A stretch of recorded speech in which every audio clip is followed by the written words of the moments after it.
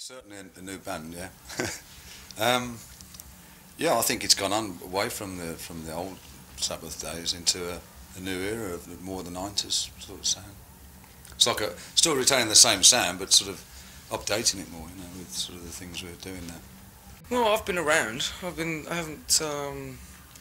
doing a lot of session work and worked with various people, but Sabbath is my first big project. I'm really proud that it is. It's a nice feeling. I know what you're saying. People have compared me with Ronnie James Dio, but to be perfectly honest, if you got the material that I'm doing and put it along side by side to Ronnie's, it sounds totally different. It's just that I have that sort of power in my voice that Ronnie has. I admire him as a vocalist, but I admire a few people in this business. At the end of the day, I'm Tony Martin. As soon as I open my mouth, that's what I sound like, for better or for worse. Which rainbow is this one? Good luck. Because of the split in Deep Purple. Yeah, that wouldn't surprise me at all. Probably for the money then. That's probably why he's doing it, is it? Perhaps we'll have to ask him. I don't know. Your dear friend like that. He's my dear friend, yeah. Well, whatever he chooses to do, good luck to him, really. I mean, his solo career doesn't seem to have done too much lately. So, but when he left Rainbow, I don't think it was under very good circumstances. So they'd have to repair a lot of damage before that would be successful again, I think. So I hope they don't ask me, because the answer is definitely no. Headless Cross. Do you want to tell him? Shall I tell him? Tell him then. All right, I'll tell him. Headless Cross is based on a story on a village that Tony and I live near. I actually lived there for a couple of years. The story is basically about the people and their belief in the cross. They used to hang crosses in their houses and around the neck and erect big crosses and stuff, because they all died of a disease. We called it the plague. And so the story is based on their belief and the disease that killed them all. But then every song on the album is a different story about different things, mainly to do with history, to be perfectly honest. Neil will know. He's the one who follows.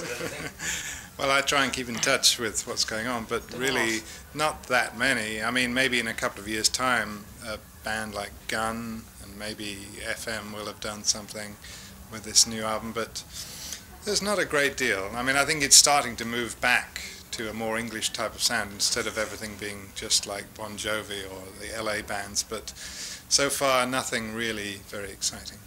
There's talent out there. There's good players, good musicians out there. I just don't think it's got together in the right mix yet. I mean, there isn't a band that has just quite got all the right people in it. The other thing is there is a limit to how fast you can play and how many lyrics you can get into a line and all this sort of stuff. And a lot of bands are turning back to the, dare I say, older style of music in rock, which has got more feel. And that's what's been lacking, I think, in a lot of bands. You mean 70s? No, I don't mean 70s necessarily. I mean, there's been good bands through the 80s. But there's a feel that has to come from inside you, the way you play. And I think too many people are too technical these days. Either that or they look right and they can't play. So many bands seem to concentrate what they look like. Yeah. They forget about the fact you're supposed to be able to play something as well. It's all very well looking like a lot of these American bands have got deals because of the way they look.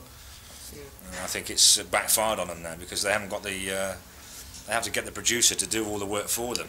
And when it comes to playing live, they just can't cut it, and they had to cancel their tours. I mean, you have to have a basics to start playing, otherwise it's a waste of time.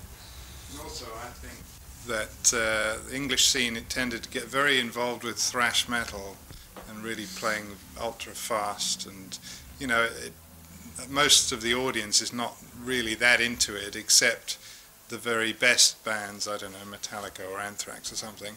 And by the time the English bands jumped on that wagon, it was kind of too late.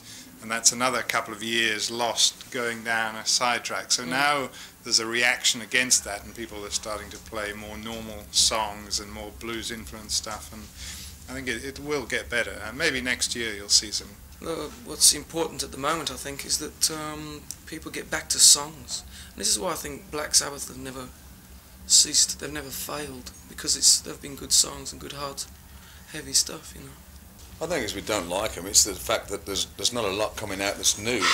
most of the banders coming out of there all look the same and all sound the same. You know, it's just a lucky break that they can get. You know, and as soon as there's one comes out and gets successful, then there's another 100 to follow the following week exactly the same, wearing headbands and whatever else that they do.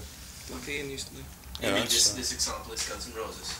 They're coming out Well, success. Yeah, then there'll be you can guarantee that, you know, as soon as they hit success, there was another, you know, 100 bands that's doing the same sort of thing as them and looking the same. It's just that they're a bit lost. They're wandering around trying to find, you know, what to do. And as soon as anybody, we've seen it many times, as soon as anybody gets successful, then there's a immediate row of people to follow that doing the same. What had been going on, like the thrash metal scene in the States, or the very AOR sound, it was back to a more classic, you know, fairly basic, almost Stones-ish type rock. Yeah, you know. yeah. And they write some pretty good songs, but I think most of the copy bands that'll go, you know, there'll be millions of Guns N' Roses clones that won't be able to write songs. I mean, most of us from Birmingham, Tony and I from Birmingham, Jess from Birmingham, Cozy spent a lot of his life in Birmingham on occasions, and it's an industrial town, and when you get a situation like that where there's hardship and stuff, you tend to get blues come out of it, and situations which make people feel, you know. When you're riding on the back of things, LA I don't see as a place that you can get inspiration from. But if you know, the blues came out of a lot of hardship, didn't it? And it coupled with jazz, which is where Tony got the initial thing from. It's down to the situation, the location, I think, and Birmingham is the ideal place for this sort of music. I think one of the problems is with a lot of the later groups is they haven't actually lived and been brought up they've sort of been able to come straight out and buy Marshalls and all the guitars and buy all the gear and just go straight into doing a headline show or supporting a headline act, whereas you couldn't do that years ago. You had to start from the ground and build up, and you gain experience by doing that, and you gain a lot of other things that you just can't get just like that. And that's where it fails a lot with the newer stuff. Yeah. But not saying we're trying to knock it, but that's the way it is. We've all got groundwork, basically. I mean, we've all done a lot of... We started at the bottom and sort of worked up, and you gather that sort of feel and inspiration from that situation. Yeah, to be honest, from my opinion, I don't know what the guys think, but from my opinion, Sabbath started a thing... Nobody else was doing this sort of thing at the time, and from that has come everything else. And it's developed into all sorts of things, but basically it's a belief, it's part of history, really. All that sort of stuff. It's just looking on the dark side of things, it's a different way of looking at it. And whatever has come off that has actually been a stem. I don't think it's responsible for anything at all. I don't think it's responsible. Under the heavy scene. Not really. I think it's. I've worked with a lot of different people. Well, I've worked with a lot of different people, but I mean, I've always been searching for a band that I could stay with, and without risk of tempting fate too much. Let's hope that this is the one, because we've been talking about doing this for many years now. I'm just lucky. I mean, drummers can play with a lot of different people anyway. I mean, I think a guitar player or singer is possibly has to be a little bit more selective. Drummers and bass players, particularly Neil and I, have worked on a lot of many different records, but I mean, it's just nice to get asked to do all these different things. But to be part of a band is something special, and it doesn't come around very often in your life to be part of a really successful band that works well together as a unit, which is something I've always been looking for.